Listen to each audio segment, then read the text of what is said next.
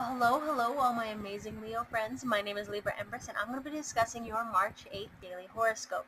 Now, remember that this is a general reading, and this is for yours as well as for my entertainment. And also, please don't forget to hit like, subscribe, and share. That way, you'll always be up to date with the stuff that I post. Now, let's get going on this. Now, Leos, one of your friends is being indecisive right now, right? And it could be delaying some exciting social plans. Light a fire under them today and let them know that everyone is waiting for them to make up their mind and commit to a date, location, or some other important detail. It's up to you to wrangle your group together, just like it usually is, because you're the leader, right? Now, you've got a way of making people do what you want without making them feel bossed around.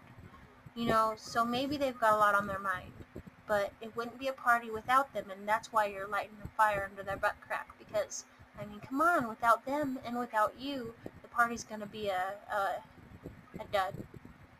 But you bring you all together, then it's gonna be so freaking awesome.